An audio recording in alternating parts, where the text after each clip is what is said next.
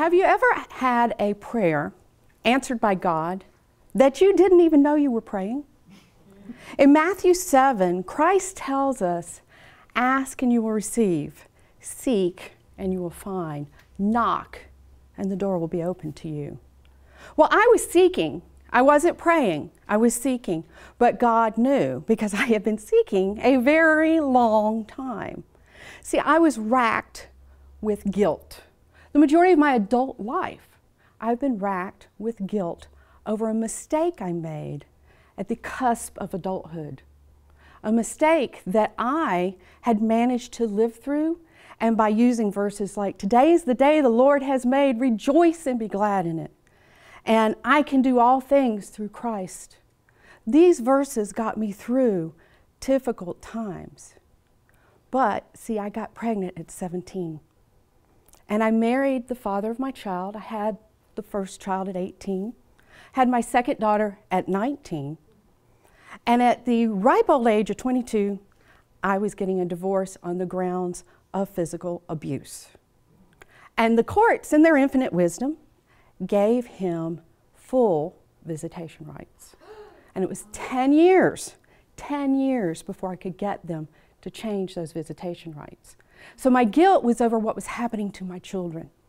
And as they have grown, as they have gotten older and matured, I've watched. One of them stumbles down a dark path after dark path. Occasionally she heads into the light and back down a dark path. And every time this happened, I felt this guilt over what I had done to my children. And I became obsessed. If I could only just go back in time and change it, I would. Now, we all do that. We all think these things. But I became obsessed. I figured out the exact point in time to go back to. That if I did something different at that point, said something different at that very time, I could sever that relationship between my children and their father. And I was convinced I could fix it that way. Well, God got tired of the reruns because I kept playing this movie over and over in my mind. Every time something went wrong, oh, if I could only go back in time. I literally, I'm not kidding, I was obsessed. That in itself is a sin. And God said, you know what, Barbara, I can't send you back in time, but I can send you 2 more children. And he sent my 2 grandchildren to come live with me last November. Victoria's 5, Amari 18 months. And I was like, hot diggity, I get a chance to do it right this time. I've got a great husband now, I've got a home, I've got the income, I'm more mature. I know how to do this right. But I forgot something. Parenting is hard. And I have fibromyalgia, which I had under control. But that meant I had to rest occasionally. 18 months old, 5 years old, no rest.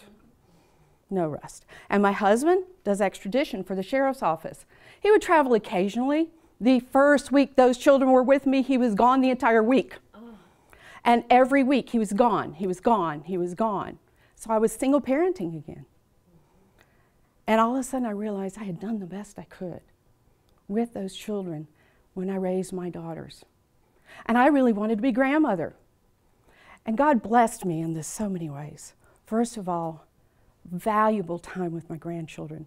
Wonderful conversations with Victoria about who God is, about what God made. But the most important thing he did is he said, Barbara, I removed your guilt a long, long time ago. I have plans for you. Plans for your welfare, not disaster. To give you hope, to give you a future. Trust me. Take that guilt that's laying in your heart. Let it go. Take it out, lay it down at my feet, and let it go. And I have never wished to go back in time again. He took it from me. He answered my prayer. And he can do that even when we don't know to pray, because he's always there. We just lay it down at his feet and we walk with him, and he will take care of us.